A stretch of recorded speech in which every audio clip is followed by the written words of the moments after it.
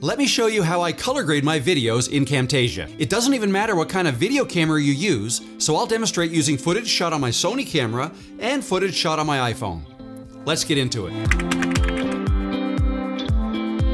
Okay, I've got a sample project open here, and I've got some footage brought into Camtasia. I have a video here shot on my camera, my Sony camera, and then I've got some footage shot on my iPhone. So here is the Sony camera footage down here, and then here is the iPhone footage. And I want to demonstrate these both. So let's first work with the Sony footage. In order to color grade this, what you have to do is go up to Visual Effects and look for this one right here, Color Adjustment. Okay, now if it's something that you're going to use a lot of, I recommend clicking this star, because if you do that, that'll make it a favorite, and then it'll show up in your favorites like that. Okay, but let's go back to Visual Effects, and this is where you would normally find it. What you do is you click on it and you drag it down and you drop it on your footage. Notice that it will be applied to the entire clip, and if you've made cuts to your clips, then it will only be applied to the clip you dropped it on. So the first thing you'll notice that it made quite the change to the video clip. Now the reason that is if we go over here, this is new. This color adjustment, that was not there before we dropped this on, this effect. That effect was added when we dropped the color adjustment on the clip. So in order to get back to where we started, I have no idea why these are the default settings. But you basically just have to change the values for brightness, contrast, and saturation all back to 0. So if I just do that now quickly, that'll bring you back to what it was before you dropped the effect on the clip.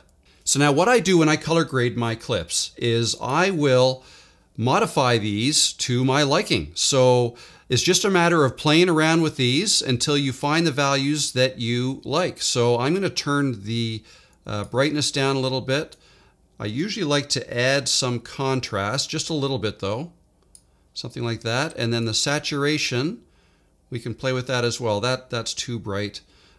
So maybe something like that.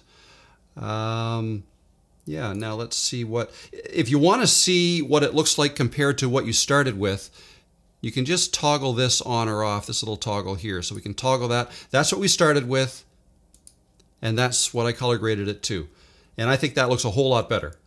Again, I only modified that first clip. These other two, so I have a little jump cut there where I punched in the zoom and then I went back out. So that's why these are split. A tip for you, if you have several clips of yourself, like, so these are all from the same camera, the same view. So I'll probably want to color grade them all the same with the same values. So one tip that I suggest is to apply your color adjustment before you make all of your cuts, okay? That's one thing you can do. Now, if you didn't do that, if it's too late, you've already made all your cuts and now you decided, oh, now I want to color grade, there is an easy workaround. All you have to do is come down here and click that arrow to bring up color adjustment.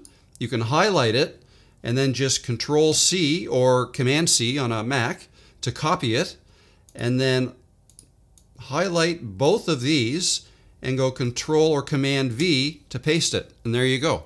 The color grade was applied to these as well. So copy and paste works with the color adjustment just like it does with text. So now let's see what happens when I add this to my iPhone footage. So this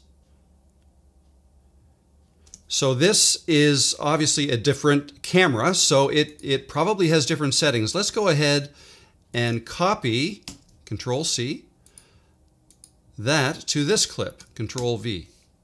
Okay? Those are the same values. So if we look at the values of this clip here, over here, brightness is, so we've got -10, +6, +21. If we look at this here, this clip, -10, +6, +21. The same values because we copied and pasted. But in this case, I don't like the look of that. I think that's got way too much. It's way too bright. So I'm going to modify this one. Again, I'm going to bring the saturation down. I think that's the problem. Yeah, that's starting to look a lot better.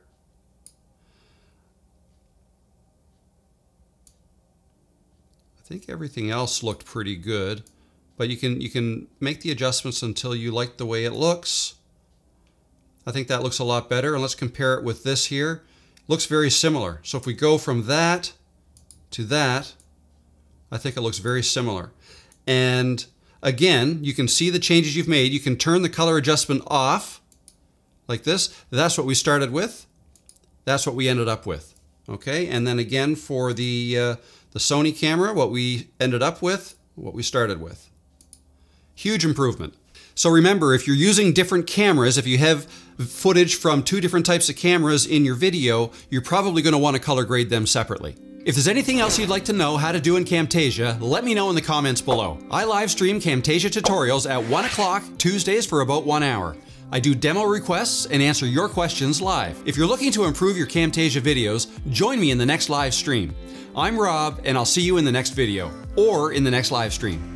See you soon.